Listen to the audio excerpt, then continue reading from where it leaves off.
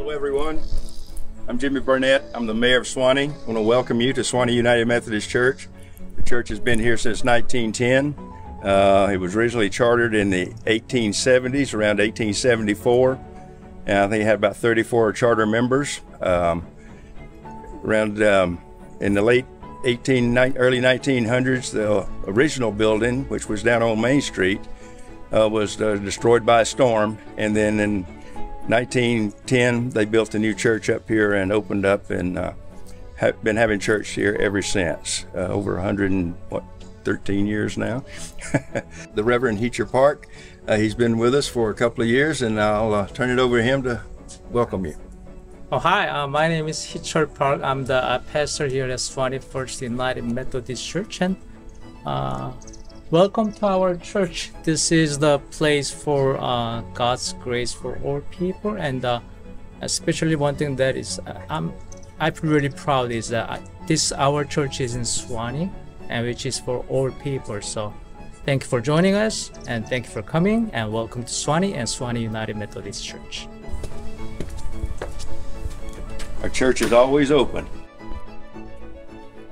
We became a member in 1977, and at the time they were doing some renovations to the inside here, and they added the new lighting, carpet, worked on the floors, new pews, and since then, you know, we've been trying to maintain the property and keep it warm and welcoming. The church was originally Suwanee American Episcopal Church. Let me back up. It was the Methodist Episcopal Church. And then through the history, things changed and it became Suwanee United Methodist when it was in '68 when they joined all the Methodist churches together. We have about 160 to 200 members on our rolls. Last Sunday we had 40 in attendance for our morning worship. So as you're driving around and about and would like to join us on a Sunday morning, please do so and come by and visit. I've been here at the church, like I said earlier, since 1977, and during that time I've served on many committees and different positions within the church. I've been on the trustees, chairman of the trustees, they put me on buildings and grounds when we first came because we were looking to renovate the parsonage for our new pastor coming in, David Negley, at the time. And so I was in charge of helping getting that done. Later on, I helped build a parsonage and do some repair work. But then I became a member of the trustees, served on there for a number of years, served in different positions, chair of the administrative council. I now serve as chair of the administrative council, and I am the lay leader, which means I am the lay delegate to the annual conference every year, North Georgia Annual Conference. And I've been serving on that role for the last 3 years or 4 years or so, maybe longer than that. The reason the church moved up on the hill here was there was a storm in the late 1800s, early 1900s that destroyed the church down by the tracks. And they decided, instead of rebuilding the church there, because the train would stop there for water, that they would move it up here on the hill so the service would not be disrupted. So they moved up here and built the church in 1910, I guess it is, when it was opened. And the style of the church is very similar to many other churches that were built around the early 1900s, late 1800s. And as I was saying earlier, that I saw a church in, I think it was West Virginia, as we were traveling one time, that was very similar. We stopped and looked at it, and it was very, very close to this same style. And if you look around in the countries as you're traveling, you'll see many of them that have a very similar shape and form, with the bell tower, steps, narrow, wide opening with a front porch, and it's very common top.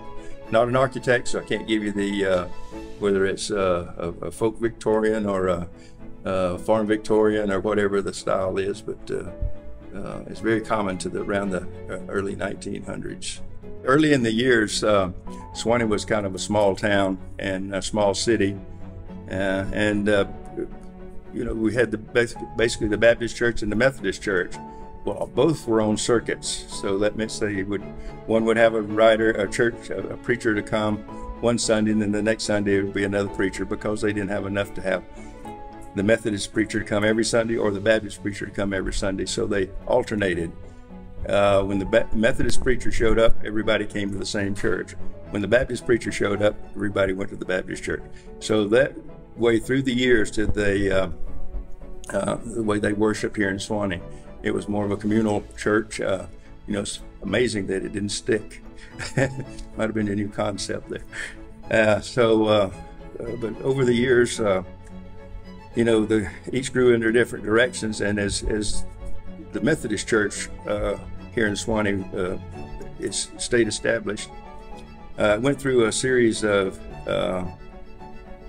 an evolution from, the circuit days through the point in the early 60s, late 50s and 60s, that they had student pastors that would come from Emory.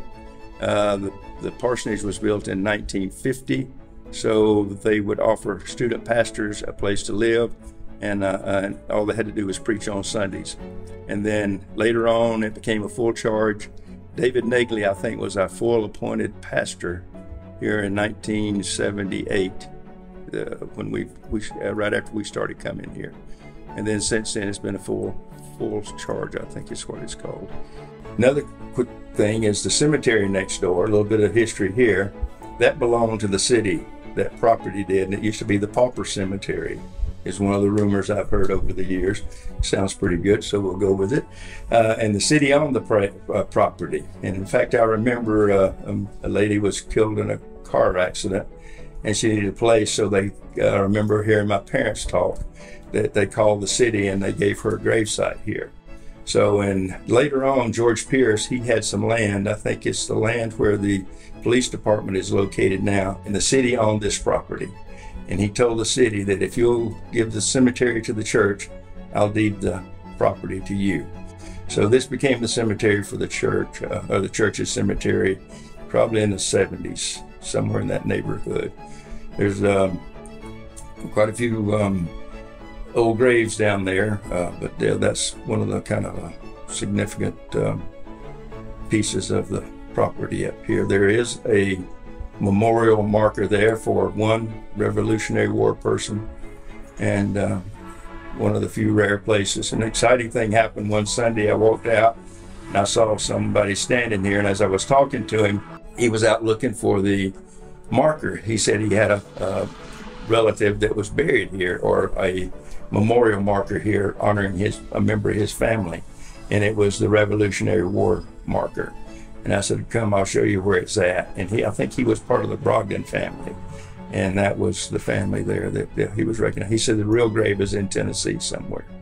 That was kind of a neat fact that always I've been impressed with over the years.